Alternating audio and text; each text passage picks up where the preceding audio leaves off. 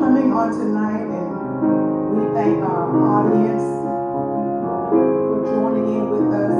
Our scripture tonight will come from Psalm 56, verse number 4. And it says, "In God, whose word I praise, in God I trust, I am not afraid. What can flesh do to me?"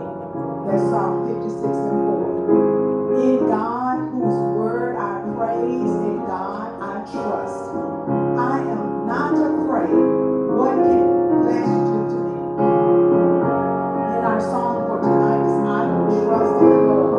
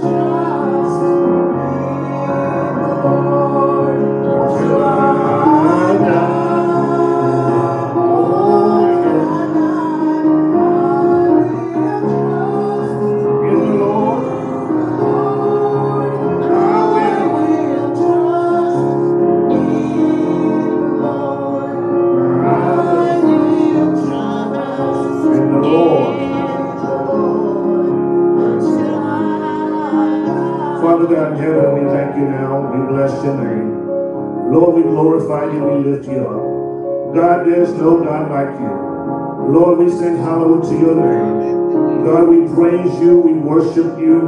Lord, we magnify you, for you are good and you are God. Lord, we thank you, Father God, for another privilege to come to your house of prayer. We ask you to bless us now as we listen to your word, as we read your word, study your word. We pray, Father God, that you bless us, Father God, that we will glean from your word, that your word will be real to us, that your word will be a blessing to us, that your word will be received by us, and that we will do your word according to your will. Now, Lord, we ask you to bless us, forgive us for our sins. In Jesus' name we pray. Amen and thank God. I will trust in the Lord until I die. Amen. Bless the name of Jesus. We gotta trust him. Amen. Come high winds or low shadows, we gotta trust in the Almighty God. Hallelujah to the Lamb. We bless God for another privilege, another opportunity to be here on the land of the dying, headed for the land of the living. Amen. Yes, Lord. God has blessed us again to be present, and we can count our blessings. Name them one by one. Hallelujah. Count our blessings. Name our blessings one by one. Hallelujah to the Lamb. God has tremendously blessed us. Last week we were on page 23. We're still walking through the book, Experiencing God. Experiencing God. We're in Unit 1, and we will move tonight to Day 5. Unit 1, Day 5. Last week we were on page 23. We talked about Amos chapter 3, verse 7. Says, indeed, the Lord does nothing without revealing his counsel to his servants and his prophets, or to his servants, the prophets. God does nothing without revealing himself, revealing his will, letting us see what he's doing. God let us know what he's doing before he do it. Isn't that something? I wouldn't say that if I was reading it. Because I know God doing some things, I don't know what he's doing. Anybody else in the room? I don't know what God's doing. But one thing I am convinced and convicted of. Whatever God is doing, he's doing what's best for us. Amen. He's doing what's best for his will. He's doing what's best to give him the glory. Amen. Men always try to seek God's glory. But we have to give all glory to God. The first reality is that God was already at work around Moses on page 23. God was already at work around Moses. We're looking at Exodus chapter 2, Exodus chapter 3, and Exodus chapter 4. But as we get into Day 5, we go all the way to Exodus chapter 14. So the first reality is God was already at work around Moses. The idea here is that God is always at work. He is always at work around us. God is always doing something. Number two, the second reality, God pursued a continuing love relationship with Moses that was real and personal. God pursued a continuing love relationship with Moses that was real and personal. The idea here is God is already at work around us, and now he is pursuing a loving, continual, loving relationship with us. The Almighty, the amazing God, the God of the universe, is pursuing you. Amen. And he's pursuing you to have a continual love relationship with you. And this love relationship with you is real and it's personal. Yeah. What he's saying is, this is a real thing that God is doing with us. He really loves us. He loves us so much until he pursues us. And it is so real until he has made it personal just us. Yes. The God that we serve, he can make everything personal to every person and still be God and still answers everybody's calls. Amen. He can still answer. I've been trying to call people all day to make sure we got everything lined up. And guess what? More times than not, it rolled up to the answer machine. More times than not, it says, and somebody can tell me the difference between the two. The person that you are calling is not available. Or your message, your call has been sent to the answering service. Does that mean that they took the time to reject my call? Or it's just automatically going over to the answering machine? They might have been on Automatic. It's automatic? Yes. Both of them? One says the person that you have called is not available. The other one says your call has been sent to voicemail. Yes. So the phone automatically does It it? automatically done after so many rings. It automatically does it. Why did it change message to you? Depends on the company you with. Oh, it's the company. Well, that's the right answer anyway. I'm glad to hear that. Thank you. That's so encouraging to me. I mean, you just encouraged me tonight. I hate to think that people shouldn't reject when we're still trying to do business. Amen? So God is not like that. God is able to make his personal calls, make it real to me, make it real to you, make it real to everybody, and he will make it personal. See, I may need a slapjack sandwich. You may need a peanut butter and jelly sandwich. And God is able to give both of us what we need because he's a personal God. Now, whether he thinks that's best for us right now or not, that's up to God. But God has been pursuing us. And as he's pursuing us for the reason of having a love relationship. That's right. I believe, and you can correct me if I'm wrong, I believe that everybody wants to feel loved. It's not enough to be loved, but you want to feel like you're loved. Anybody in the room? Want to feel like somebody loves you. That's right. And you want to feel love even in your bad times. And check this out. You want to feel love even when you're bad. No? Yes? I just want somebody to love me. And because I want somebody to love me, we have this awesome, amazing God who is loving on us, who is pursuing us. It's real and it's personal. Number 3, the third reality, God invited Moses to become involved with him in his work. The first reality is that God is at work all around us. The second reality is God pursuing us. The third reality is God is giving us the invitation.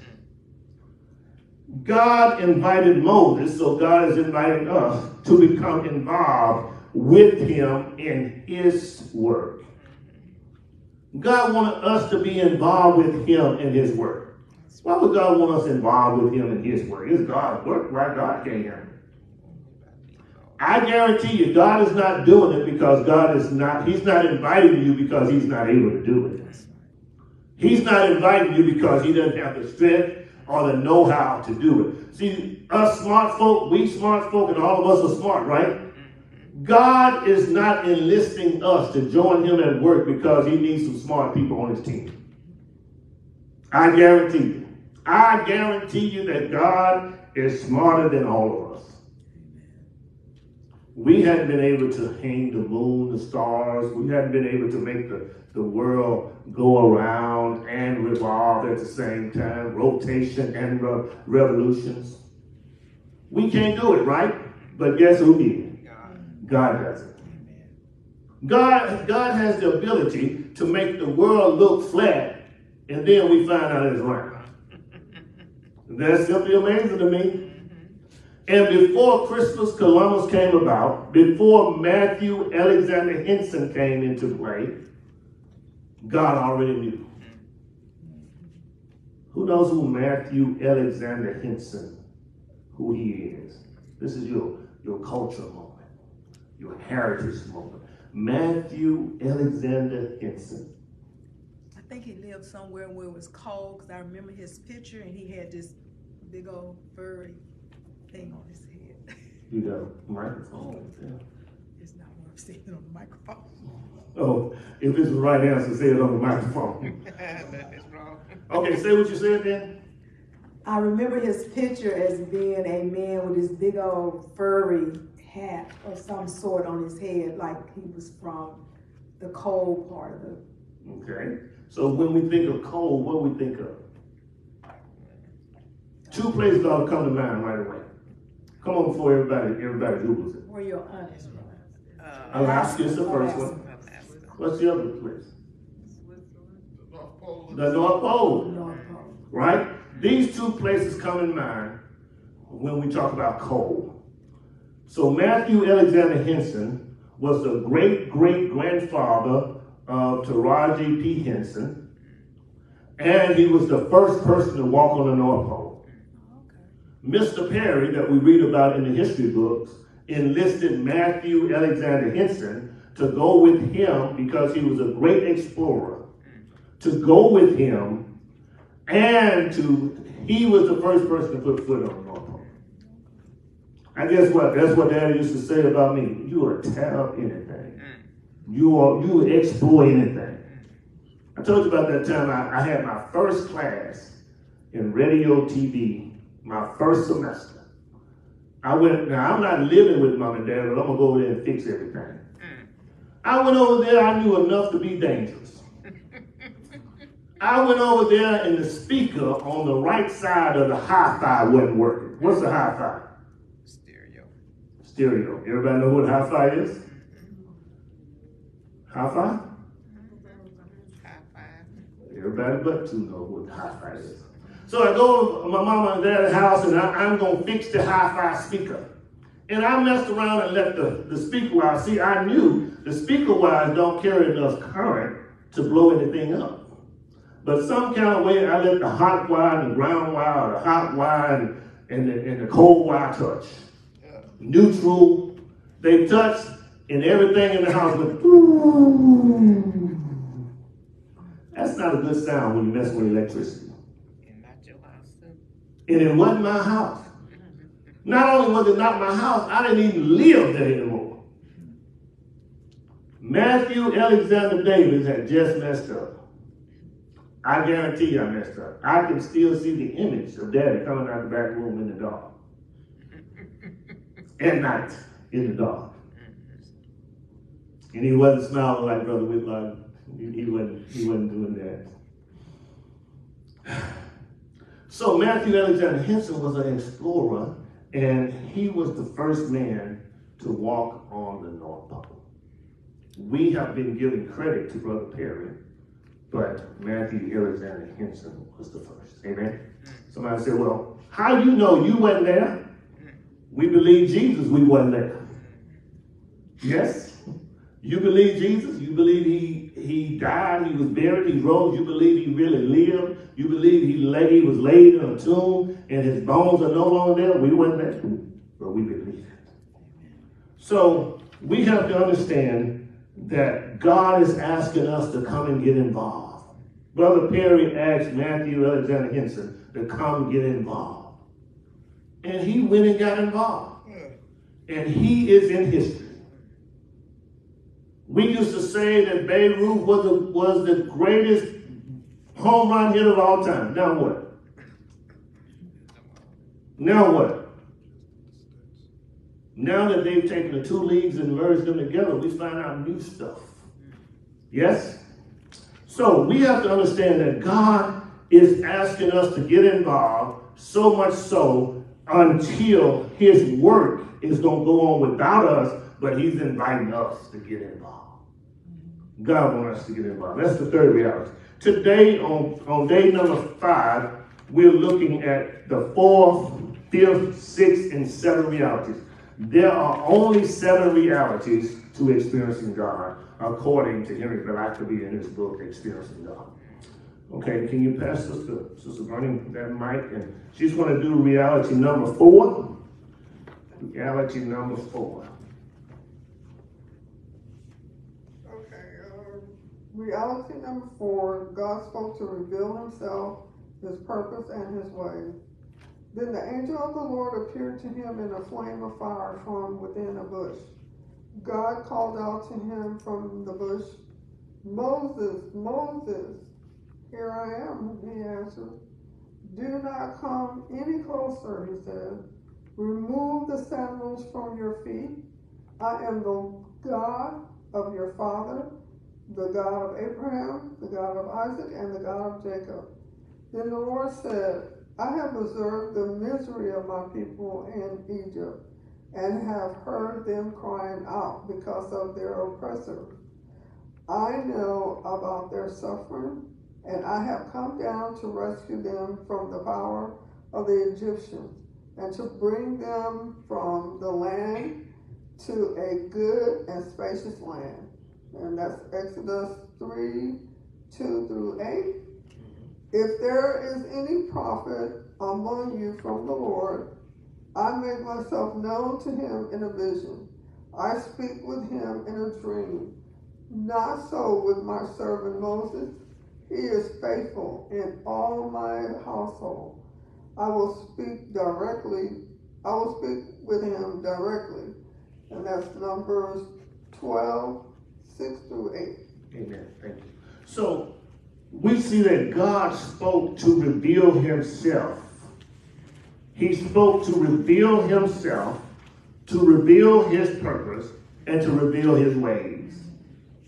Who spoke? God spoke. Man, when God speaks, E.F. Hutton has to take a back seat. Who remember E.F. Hutton and commercial E.F. Hutton?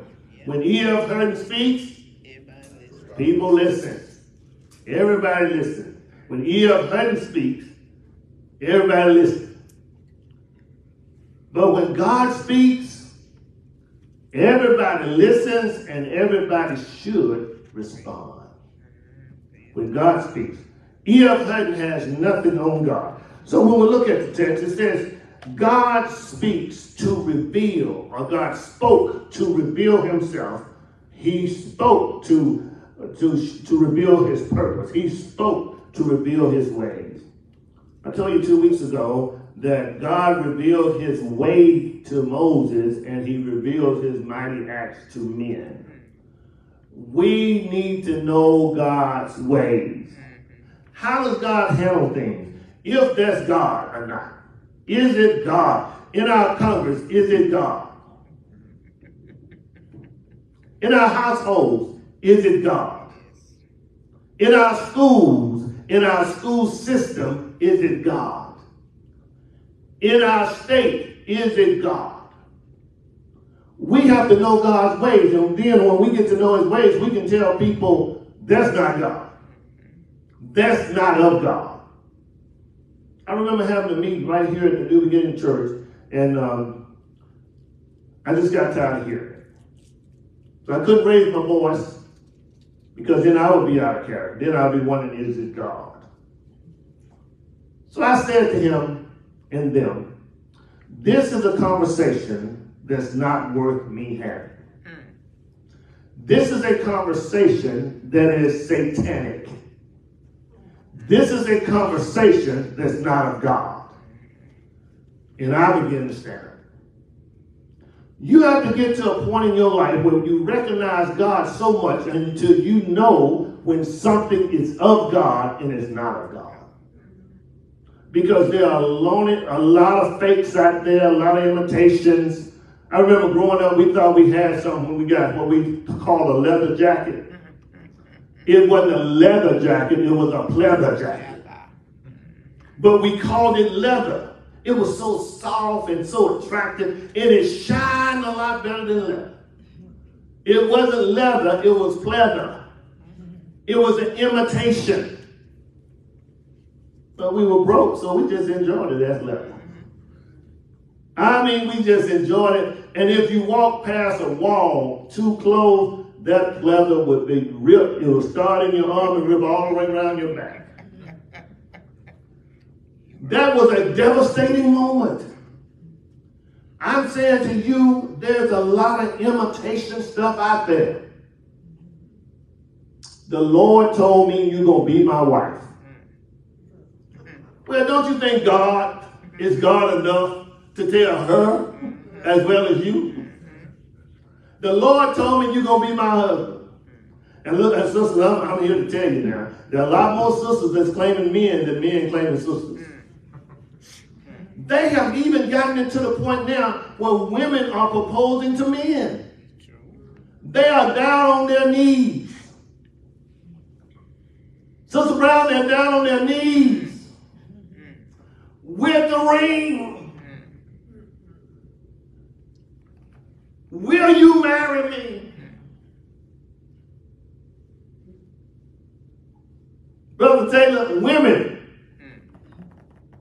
in this generation are down on their knees,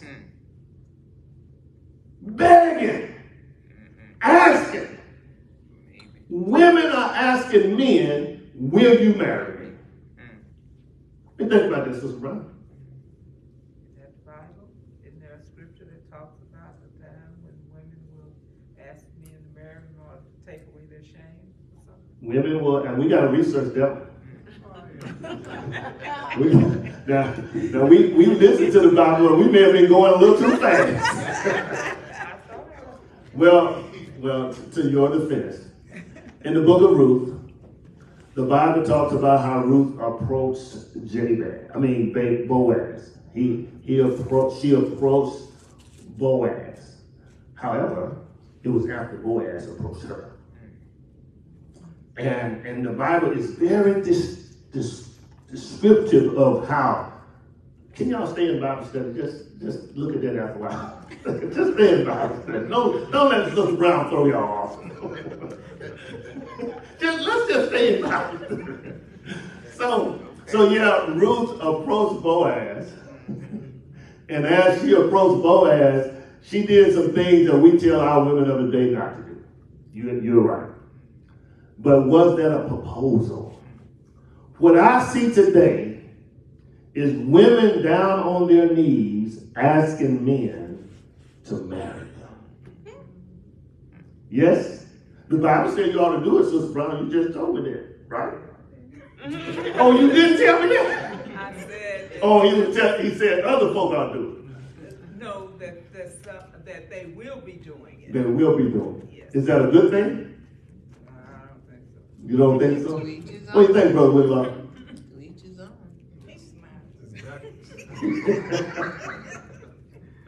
Say again? It's backwards. It's backwards, okay. Who sets the standard, though? Who sets the standards? We just talking about a proposal. We ain't talking about much more now. We just talking about the sister getting on her knees, asking the man, look at him in his eyes and say, I can't do without you. Will you marry me? The other question becomes, do the men support that? Do men want a woman that will bow down and say, will you marry me? Okay, let me go back to the book. God is speaking. And when God speaks, we ought to know God's ways. We ought to know God's purpose. And we ought to know that God is trying to reveal himself whenever God speaks. How does God speak to us these days? Through his word. Any other way? Holy Spirit. Any other way? Through prayer. Any other way? Pastor. Through people, preachers, teachers. Any other way? The author says through circumstances, situations. I gave you an example. Who remember my example? How God spoke to me and I just shut it down. Who remember my example? First time God tried to speak to me is through his Holy Spirit. Second time he tried to speak to me is through Roosevelt Weeks. I I wouldn't hear. The third time he tried to speak to me as he turned my car round and around off 59 into the dirt and the mud, and let me drive right out of there. I heard him for 2 weeks. The next time God spoke to me, I was sitting up there with my picture, and my supervisor had his picture, and my co-workers had their picture, and we had popcorn. I was sitting in the brewing queue, and up came a gun. The circumstances, God spoke to me. And I haven't been back to the brewing queue since. It took all that, God talking to me, took all that to shut me down. 2 things I'm not wrestling with. Snake and a gun. I'm not doing it. It's not worth it. I was digging in the yard one day and I said, ooh, that moves like a snake. I said, it's a dead snake. He did 500 times. When I got through putting that everywhere, when I'm working in the yard, I take a shower everywhere I go. That little bitty shot, I take them everywhere I go. Everywhere I go. When I come on the campus, I got something with me everywhere I go. Can't deal with the snake. Can't deal with the gun. Can't play with no gun. God is speaking to us through the Holy Spirit, through his word, through circumstances, through people. God is speaking through us through his Bible. God is speaking to us. He's trying to get our attention. So God is speaking to us, and these are the purposes. Number 1, he wants to reveal himself. Number 2, he wants his purpose revealed to us. And number 3, he wants his ways to be revealed to us. Look what he says in the text. He says, Moses, don't you come another step closer. Who's talking? God is speaking. He says, Moses, do not come any closer. Moses, stop. Remove your sandals from your feet. Take your shoes off. Why did God say that? For the place where you are standing is holy ground. Why do we bow our heads when we pray? Why do we close our eyes when we pray?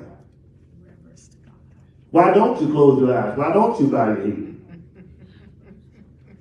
I was talking to somebody the other day, and I said, let me pray with you, but don't close your eyes while you're driving. And it's amazing. You have to tell folk that. I mean, you have to tell them. They get caught up in the spirit and close their eyes. You know, we got some super spiritual folk these days. I said, I am going to pray with you, pray for you, but don't close your eyes while you're driving. Super spiritual people will say, God will take the wheel. And you hit that telephone pole. I ain't gonna move the telephone pole out the way. Oh, God's gonna pick it up, reset it just for you. You need to know God's ways. You need to know that it's for his purpose. You need to know that it is for himself to be revealed. God is speaking to us so we can understand himself, understand his purpose, and understand his ways. So he says to Moses, don't come closer, remove your sandals, for the place you're standing is holy ground.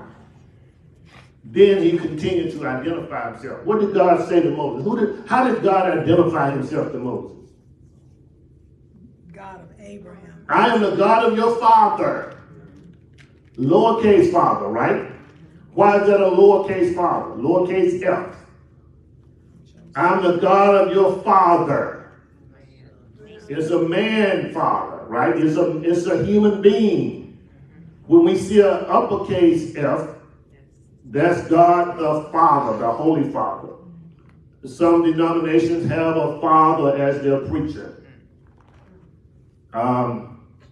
It's a lowercase father. Okay? I hope it's seen as a lowercase father. Because God the Father is the Father. Then he says, I am the God of your father. And who he says? I'm the God of Abraham. I'm the God of, I am the God of Why is he saying this? Because everybody knew the God of the Bible was also the God of Abraham, Isaac, and Jacob. Everybody knew the God of Israel was the God of the Bible, which is God of Abraham, Isaac, and Jacob. Why is the God of Abraham, Isaac, and Jacob important? Simply because God made a promise to Abraham, a covenant with him, that all these sands on the seashore that you see, there are going to be so many folk that you're going to be the father of. All these stars up in the sky, it's going to be just as many people that you're going to be the father of. You are not going to be their heavenly father. You are not going to be their biological father, but you're going to be their father of faith. Such it is today. When a pastor has a pastor, we call that pastor the father of our faith. The father of our faith. So, he identifies himself as the God of Abraham, Isaac, and of Jacob. I am the God of Abraham, Isaac, and Jacob. He goes on to say, I need my people rescued. Exodus chapter 3, verses 2 through 8. Exodus chapter 3, verses 2 through 8. He says, I have a plan, and I want to use you in my plan. God is revealing himself to Moses, just as he's revealing himself to us. He says, I have a plan. I have a purpose. I have a way that I need you to understand. He says that I have heard the cries of the people. The Israelites were in Egypt. They were crying out for God to send them a Messiah, a Redeemer, somebody that can deliver them, a deliverer. And he chose Moses, oh stuttering Moses. Moses who couldn't talk. Moses who we found out last week, or we reiterated last week, Moses who was a murderer. How many of you would go out and look for a pastor and one of his qualifications need to be that he's a murderer? Raise your hand if you go and look for a pastor, he has to be a murderer. On the description, the job description, must be a murderer. Anybody? Why not? Sister Davis, why not? No? You think he'll murder you? But God goes, and God already knows Moses' resume, and God goes and put on the payroll, chooses him as the leader, a murderer. A murderer. A man that couldn't even talk. He puts me to shame when he talks. He couldn't even talk. He couldn't even talk well enough to tell God, yeah, I accept or reject. In the midst of God calling him, he couldn't even get 2-3 words out to say, Lord, I can't talk. And guess what? The Lord already knew his limitations. I want to tell you, God knows your limitations. And he still wants to use you. God knows your limitation. He still wants to reveal himself to you. God knows your limitations. He still wants to reveal his purpose to you. God knows your limitations. He still wants to reveal to you his ways. God knows you. He knows you're not all that folk think you are. It's a situation where we are in this human body and most people don't really know the real us. Because if you really, really, really knew the real us, you wouldn't be around us. Our stuff stinks. Our attitude, our actions, our past smells. Everybody in this room deserves a probation officer. Everybody in the room. You may not have one, you may have never had one. But everybody in this room needs to be reporting right now to a probation officer. Not once a month. You need to go there every day.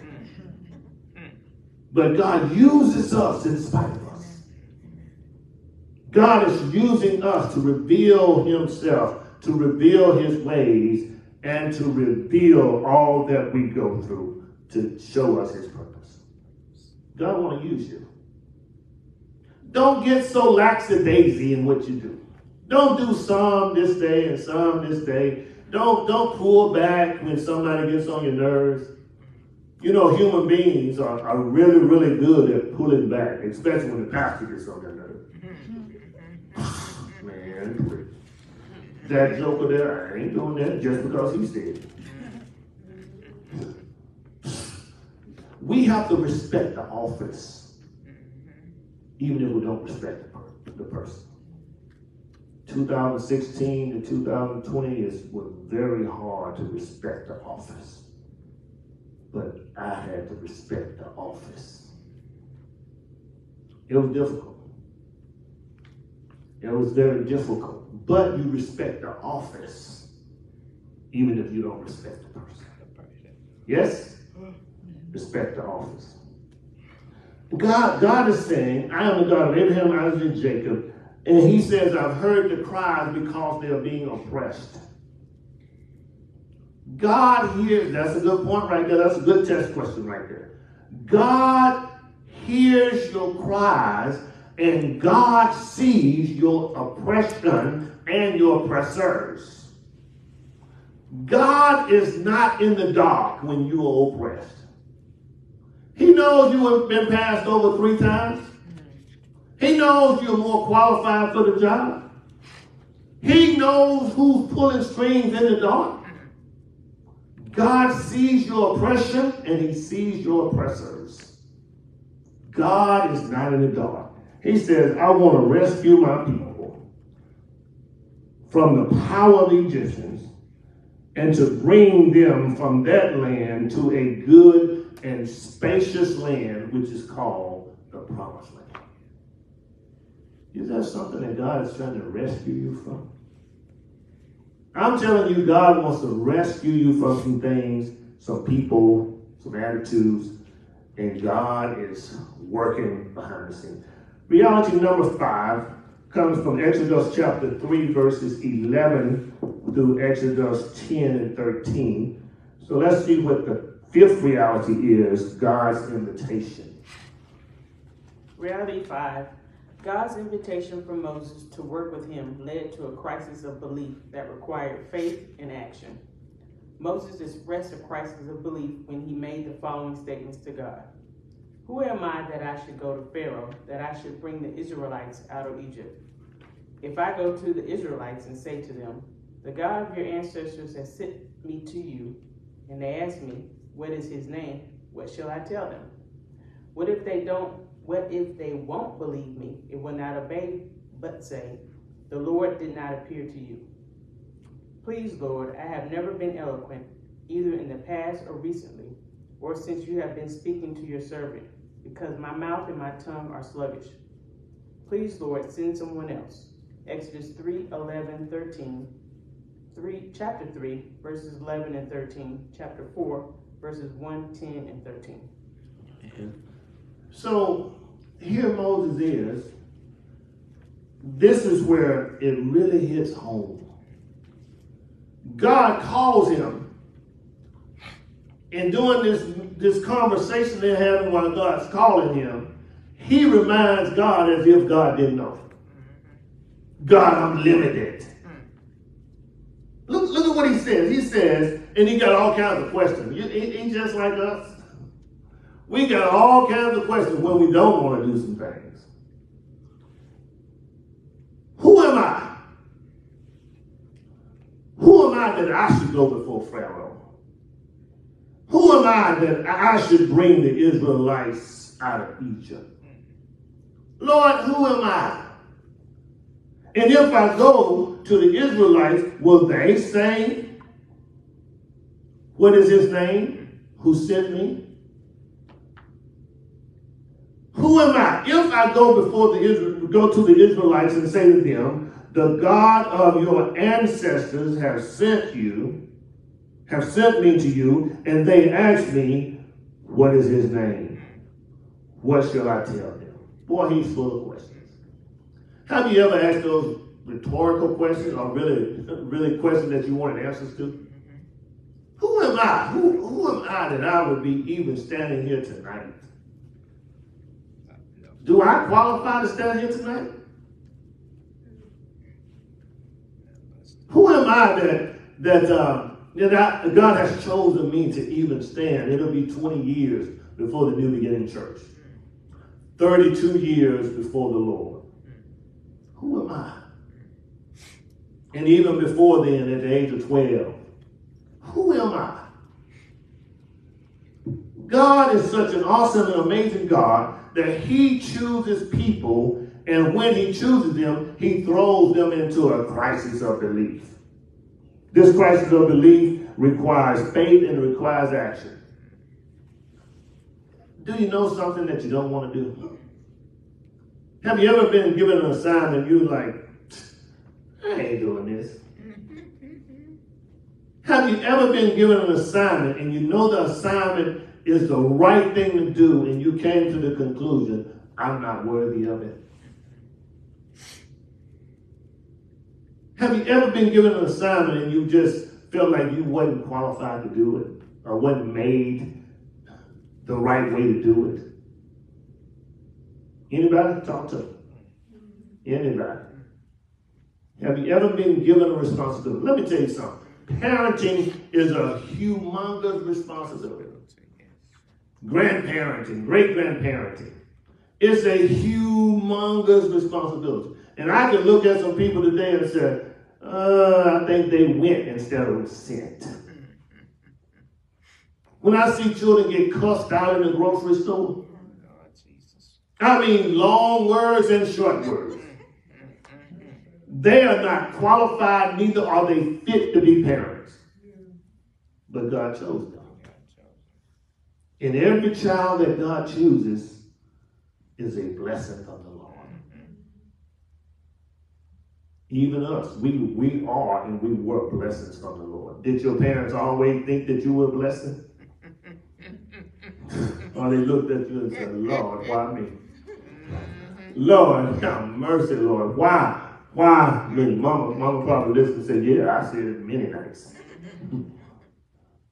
Have you ever been placed in a position or a predicament that you knew you were not qualified and then God chooses you anyway?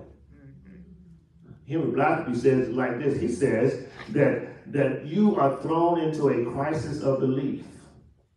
And while you're in that crisis of belief, you got to have faith and it takes some action. You still got to take action. Even if you think you're not qualified, even if you think God is not with you, you have to have faith in God and you have to take action. Questions or comments? Moses goes on to ask, what if they won't believe? What if they don't believe me? What if they won't believe me and will not obey me? But say the Lord did not appear to you. Now he's questioning God about what people are going to question him about. Sound like an excuse to me. Sound like he's in a crisis of belief. Number one, he doesn't believe that he's qualified. Number two, he can't believe that God has chosen to use him. In our local churches, if everybody would find out where God is at work around them, where God is giving them an invitation to join him, there will be no heavy loads on anybody. That's right. Not even the pastor. If everybody, and we did the gift assessment at one time here at the New Beginning Church, if everybody would get in that vein where God has called you and just run with what God has called you to do, and just because he called you doesn't mean it's going to be easy. That's right. You still got to stay with him. You still got to walk with him. I believe, I know beyond a shadow of a doubt God has called me, and I had more tough days than good days. Paul Jones said he had more good days than bad days. When it comes to the calling, sometimes your calling will give you more bad days than good days. It's a crisis of belief. And when you get in that crisis of belief, you still got to have faith in the God who called you. the statement goes, you can tell who was just going or who just went and who was sent. The Bible says, how can they hear without a preacher? And how can they go unless they be sent? You can tell who just went and they weren't sent. When you just went, you just throw up your hands and holler. I'm done. One person would say, I am Mississippi done. D-U-N done. I'm done. But when you call, you're convinced of your calling. Even if it's called to be married, if it's called to be a friend, if you're convicted of your calling, you know one thing. It's hard, but God is going to see you through. I mean, y'all raise your hand if you think it's just easy for Sister Davis to be married today. Raise your hand way up in the air, way up, waving like you just don't care. Y'all know it's easy. Y'all see her laughing. You see her smiling. Y'all know it's easy, right, Sister Bernie? It is easy. She doesn't even have a crisis of belief because it's so easy. Let me just tell you, whatever you're called to do, you will be faced with a crisis every now and then, but God is calling you so he can reveal his purpose to you, reveal his ways to you, and reveal who he is. It is a crisis of belief. And then Moses goes on to say, please, Lord, I have never been eloquent. Meaning, Lord, I ain't ever been able to stand and speak with eloquence. He said, Lord, either in the past or recently, or since you have been speaking to me, your servant. He's telling God, doesn't he tell God? He said, God, I ain't been able to talk right from the start. Lord, I haven't been able to talk right even since you've been talking to me. What he's saying is, you know how we put it back on God. What he's saying is, God, you ain't fixed my tongue yet. And now you want me to go talk for you. Look at what he says. He says, I ain't been able to do this in the past. I ain't been able to do this recently. And I haven't been able to do it since I've been talking to you. Lord, you know when I come before you, I'm still stirring. I still can't put my S's and my T's together. And don't ask me to put the THRs together. He said, Lord, I am not eloquent of speech. I don't even know how to talk. And then he goes on to tell God how God made his mouth. Because my mouth and my tongue are sluggish. Who made his mouth? Who put his tongue in there? So he's blaming God, right? Now, God, number one, I'm not eloquent. I can't speak like other people. Choose somebody else. Number two, God, I haven't been able to speak eloquently in the past. I haven't done it in the present. I haven't done it recently. And Lord, I ain't even done it while I've been talking to you. And you know I haven't done it. And then he says, now, Lord, you know that my mouth and my tongue are both sluggish. My tongue, they call it, my tongue is heavy. You know I can't do this, God. So it says, Lord, please send somebody else. Reality number 6. Reality number 6. This is found in Hebrews 11, 24 through 29. Hebrews 11, 24 through 29 is the verse that's comparative. Along with Exodus chapter 4, 19 through 20. Exodus chapter 4, 19 through 20. Reality 6. Moses had to make major adjustments in his life to join God in what he was doing. Moses' crisis of belief called for faith and action. By faith, Moses, when he had grown up, refused to call the son of Pharaoh's daughter and choose to suffer with the people of God rather than to enjoy the fleeting pleasure of sin. By faith, he left Egypt behind, not being afraid of the king's anger for Moses' perseverance, as one who sees him who is invisible. By faith he instituted the Passover and the sprinkling of blood, so that the destroyer of the firstborn might not touch the Israelites. By faith they crossed the Red Sea as though they were on dry land. When the Egyptians attempted to do this, they were drowned. Hebrews 11:24-29. Now in the millennium, the Lord told Moses, "Return to Egypt, for all the men who wanted to kill you are dead." So Moses took his wife and son, put them on a donkey, and returned to the land of Egypt. Exodus 4:19-20. Thank you. So Moses had to make major adjustments in his life. If he was going to join God and join what God was doing, he had to make adjustments. Do you make adjustments to join God where he's working, what he's doing? Or does God have to find out where you at work and do what you're doing? God is in action. God is in motion. God is doing some things all around us. God is at work. And as he's at work, he shows us things in the midst of our crisis of belief. He shows us, and we have to make major adjustments.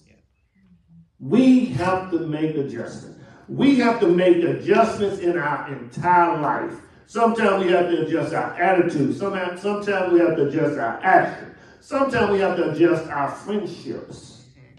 You even have to adjust your family relationships. You have to put yourself in a point where you can reach God, God can reach you, you can join God where he's at work, you can accept God's invitation to join him. You have to make major, and every adjustment ought to be a major adjustment. Some of us can't even make slight adjustments.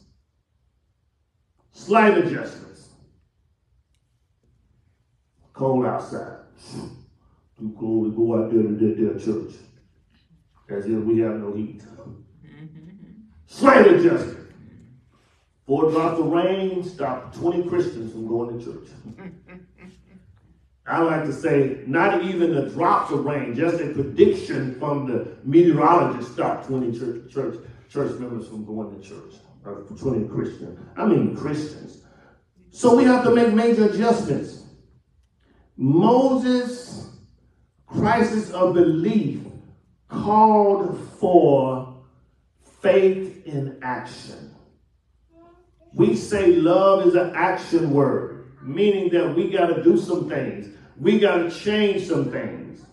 The Apostle Paul picks this thought up in Romans chapter 12. He says, "Be ye not conformed to this world, but be ye transformed by the renewing of your mind." So David, let me see that bottle of water if you would. He says, "Be not conformed to this world, but be ye transformed." This water, wherever you put it, wherever you lay it, it's going to take on the shape of that bottle. It's conforming to it. It's going to do whatever shape it falls in. That's what the Lord is saying to us. Do not, whatever you do not conform to the things of this world. Don't conform. Don't blend in with it. But he says, be ye transformed. Make a difference. He says, be ye transformed. This was a good bottle of water, right? Too late now. I guess it's not so easy being married to me. So when the water is in the bottle, it is conforming to it. It takes on the shape. It does whatever the bottle does. Every bump, every crevice, it does whatever the bottle does. But the transformation takes place when we drink it, and it gives us strength. It gives us power. Gives us hope. Man can actually live without water for 40 hours. But don't try. Man can live without food for 40 days. I don't have to tell you not to try that. Man can live without air for 7 minutes. But man cannot live 2 seconds without hope. God is the only one that can give us hope. He gives Moses hope, and Moses has to make sure that he make major adjustments. What did Moses do? Moses was reared in Pharaoh's camp. The daughter of Pharaoh was to be named his mama. But Moses refused the eloquence. He refused to make sure, he made sure that he remained an Israelite, a Hebrew. He refused the pleasures of the Egyptians. It's like you refusing to be Greg's average child. That's not a hard one there at all. You refuse the luxuries of the palace. Moses had to make major adjustments. Moses had to do things differently in order to be with God. And today, we got to do things differently. We can't just live willy-nilly. We got to make some changes. And it doesn't matter if you made changes yesterday or not. You got to make some more changes today. Every day ought to be a day of reckoning, a day of change, a day of making life better for you as you join God where he's at work. God is at work. We got to join him. Come near. We got to join him where he is at work. Then God speaks to Moses and said, now Moses, you can return back to Egypt now. The folk that wanted to kill you, they dead now. Going back to Egypt. When Moses got there, God did some miraculous things. Look up the 10 plagues. God did some miraculous things. And one of the things he did, he sprinkled the blood over the doorposts. He had the people, rather, to sprinkle the blood over the doorposts. And when the death angel came by, he passed over. That's where we get the word Passover. He overpassed, or he passed over the blood, and the firstborn boy in that house did not die. There were cries in the middle of the night. Egyptians' babies were dying in the middle of the night. But those who put the blood of the lamb over the doorposts, the death angel passed over. I'm telling you, this is a good point to write down and maybe on test. I'm telling you, God knows how to protect us. In the morning when you get up, try this. Every morning you get up. Every morning till Jesus gets back. Every morning you get up. Either read or listen to Psalm 91. This is what this is what the devil tried to quote the book, the Bible, to Jesus. Go on, jump. God will give his angels charge over you. In Psalm 91, if you dwell under the wings of the Most High, he will protect you. He will not allow any danger to come near you. He will give his angels charge over you. God has a way of protecting us even when we deserve to die. I'm going to tell you the truth. Tonight, all of us deserve to die. Paul says in Romans chapter 3, verse 23, that we all have sinned. That means we all deserve to die. But then he says in Romans 6:23 that God has given us life. God has spared us.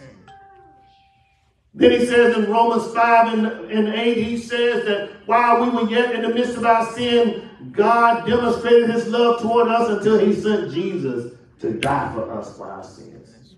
The innocent took on the punishment of the guilty.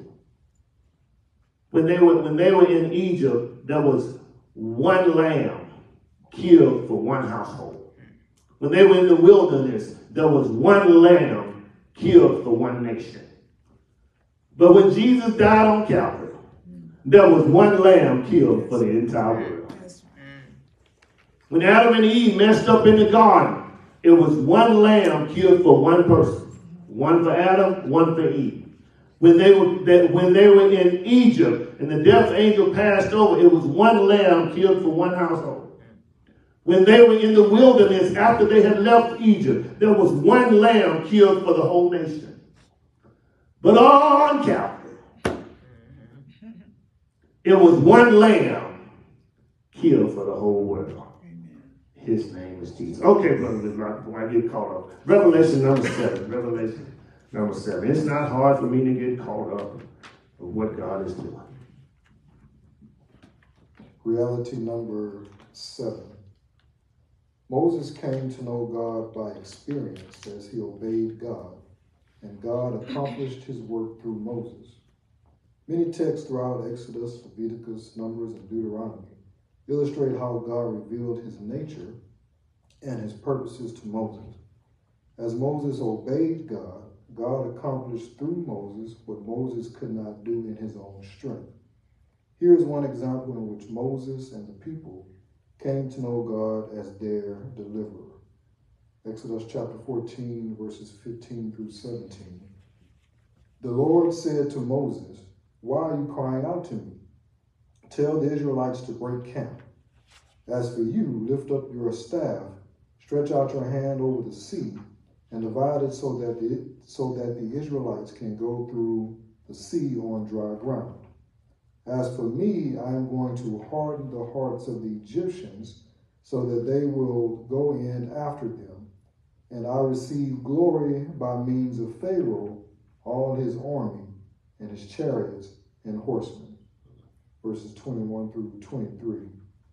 Then Moses stretched out his hand over the sea. The Lord drove the sea back with a powerful east wind all that night and turned the sea into dry land. So the waters were divided, and the Israelites went through the sea on dry ground, with the waters like a wall to them on their right and their left.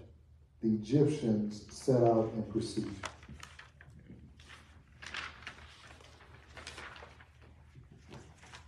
Verses 26 and 27. Then the Lord said to Moses, "Stretch out your hand over the sea so that the water may come back on the Egyptians, on their chariots and horsemen." So Moses stretched out his hand over the sea, and at daybreak the sea returned to its normal depth. Verses 29 through 31. But the Israelites had walked through the sea on dry ground, with the waters like a wall to them on their right and their left. That day the Lord saved Israel from the power of the Egyptians, and Israel saw the Egyptians dead on the seashore. When Israel saw the great power that the Lord used against the Egyptians, the people feared the Lord and believed in him and in his servant Moses. Thank you. Look at what happens. Reality number 7.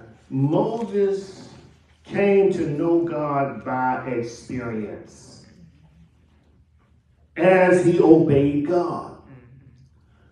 God wants an experience to take place in our lives in such a way, but we have to obey God.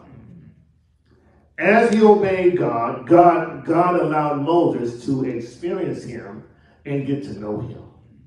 And so as he experienced him and get to know him, and God accomplished his work through Moses. God is looking to accomplish his work through you. But you have to obey him, have faith in him, and be real with him. And you have to obey him so he can accomplish things. Your experience with God ought to be an experience that God can use you to accomplish some things. Too many people just living life from day to day. They're getting up in the morning, they're doing what they do, whether it's work or sit on the gallery, whatever they choose to do, they just going through life. And we get up the next morning and do the same thing over and over again. But when you experience God, God uses you to be a blessing to this world. When you die, don't worry about men. When you die, what is it that God can say that you left on planet Earth by impacting the world? What has God accomplished through you? Can God say anything? Can God brag on you like he bragged on Job? Can God brag on you?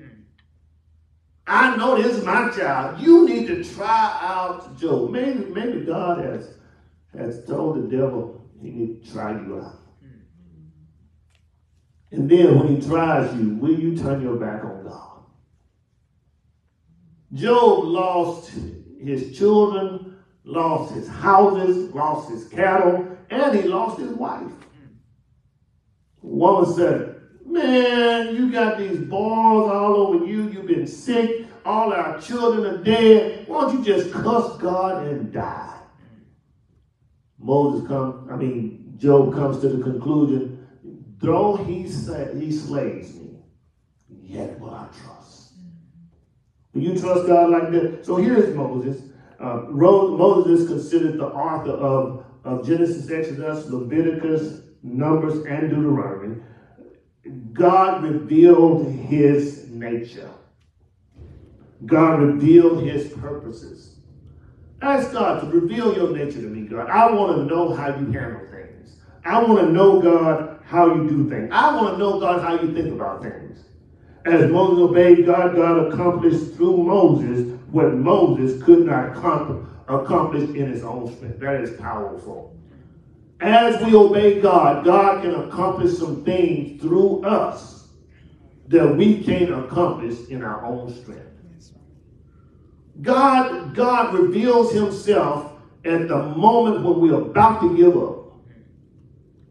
When you're about to lose it, God continues to reveal himself. When you're about to, who was the songwriter say, I want to throw up my hands and holler and just give up. When you get to that point, just hold on. Don't give up. Don't give out. Don't give in. Just hold on. God is trying to do something with you. Don't give up. Wait.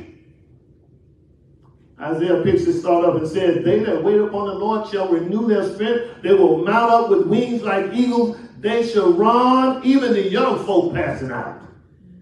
Sha'Carri Richardson just passed out. And you still running. That's an analogy now. Don't Google. What he says is the young sprinters will run and they will give up. They will give out. They will faint. But if you wait on the Lord, even in your old age, God will hold you and your strength will be renewed. And the young folk will be asking, how do you do that, old man? It's the experience I have with God. I love to play young boys in basketball, and they're like, oh man, how you do that? It's the experience. I know when to stump your toe. It's the experience.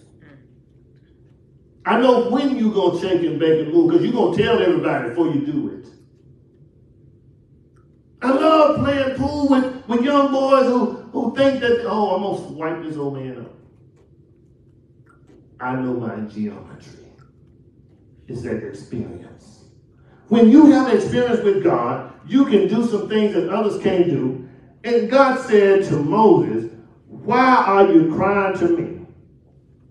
Go tell those people, break camp. Go tell them it's time to go. Tell them it's time to leave us alone.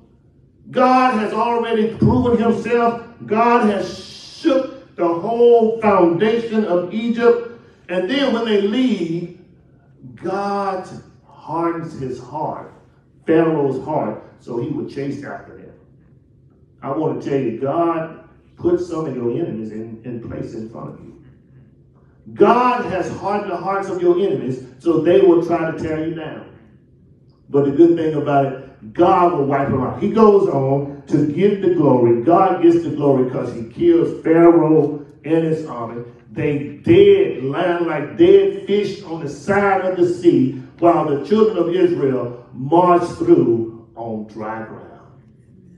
God created a highway for them to march through. And then he closes it up and Pharaoh and his army drowns. And the Bible says that God raised the sea right back to its normal level. Nobody can do it like God can. No one can do it. When Israel saw the great power that the Lord used against the Egyptians, the people feared the Lord and believed in him and in his servant Moses. I'm telling you, God can create some circumstances that will blow your mind. Sickness. Look at what God does. He is the great physician.